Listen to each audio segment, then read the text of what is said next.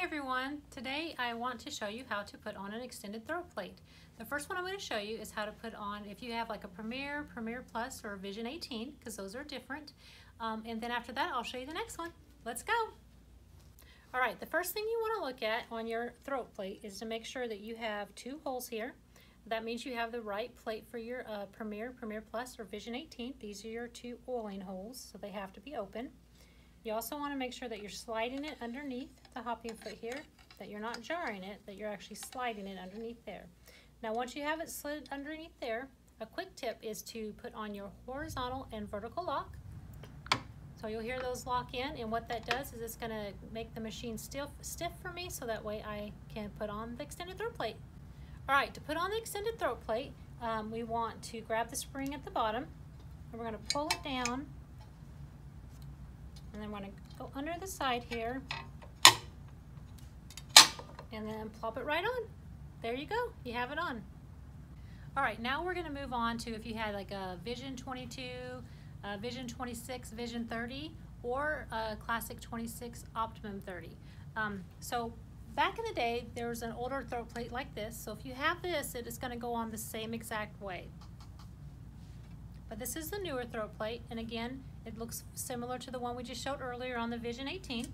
It has one hole for the one oiling point on those machines, and we're going to put this on the same way, but here we go. Alright, so let's put it on. The first thing you want to look at, again, that it has the one hole here for the machine type you have. Then we're going to slide it underneath the hopping foot. Remember, no jamming, you will just want to slide. Then you're going to take the spring, and you're going to pop it underneath the hook retaining bracket. And lock it down. Now if you do want to keep the machine stiff while you're doing it, you can do the same thing on this one, horizontal and vertical lock, so the machine doesn't move. Unlock that, because you might be wondering, why would I need an extended base if I don't have one? So let me just show you what you kind of use it for. Alright, you would use your extended throat plate for rulers such as your Gammill Guide Junior if you have one of those, Arch Guide, some ovals, stars and circles, and we have lots of videos on our YouTube showing how to use these different templates. But just a quick idea, if you're using, say, your Gammill Guide Junior, it's just so you have a platform. You see how this platform is here all the way around?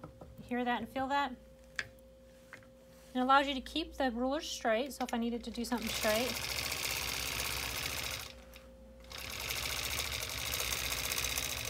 I just have my platform table there to go. Thanks for joining us today to learn more about how to put on your extended throat plate.